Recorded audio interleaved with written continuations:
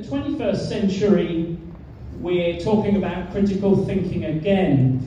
And I think this image illustrates one of the reasons why we're talking about it again is because of the technology. Our students are receiving information from their mobile devices, but are they asking the right questions?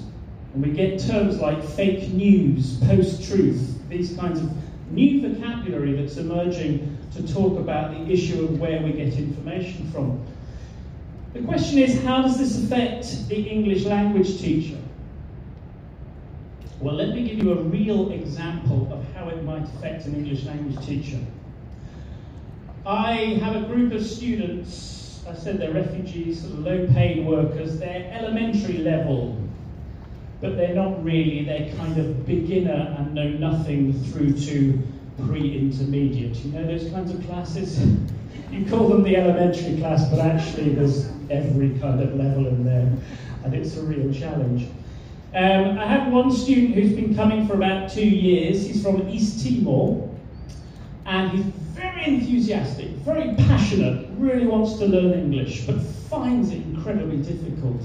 I don't think he really went to classes much in his own country. I don't think he's had much formal education. So when he first arrived in my class, if I said get into pairs and talk to your partner, he'd just like, what we do? He had no idea. Anyway, he'd been coming for 2 years, and one day he came to class, very friendly, very excited. He'd got his first mobile phone since arriving in the UK. He had 2 years without a phone. Got his phone, really excited, shows it to me, shows it to all the other students, and everybody smiles and nods. Yeah. And I have my students in a horseshoe, and this student from East Timor always sits there on the right, close to me, because he believes somehow he'll learn better the closer he is to the teacher, gets more information from me by being closer to me.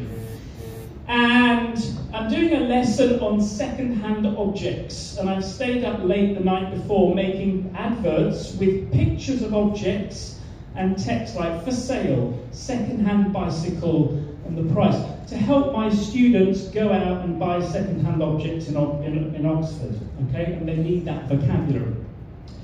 So I've made different adverts and I hand them out to the students, and to my student from East Timor, he's got an advert with a photograph of a desk and a chair, and it says for sale, desk and chair, and then it has a kind of description of the desk and chair.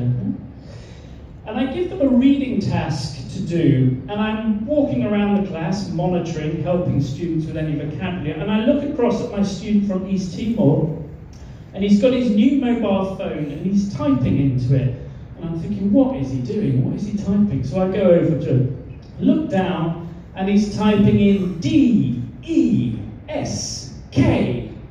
and he's got Google Translate open. And I'm looking as the teacher thinking, I'm useless, because I've stayed up late making this nice material, photograph of a desk and chair. It has the words desk and chair. Don't you just look at desk and think, okay, that's a desk, that's a chair. Just learn the vocabulary like that. And inside I'm going crazy, and outside I'm being very patient and understanding. You know that teacher feeling that you have? So I'm looking down, and I point at the word desk, point at the photo of desk, and I walk away, and I continue walking. And then I look back, and he's still typing, and he's typing C-H-A-I-R, and I'm thinking, oh, crikey, forget it. And I walk off, and then finally he waves me over, and he's waving his phone at me to say, yes, teacher, Google Translate has confirmed that you are correct. Which raised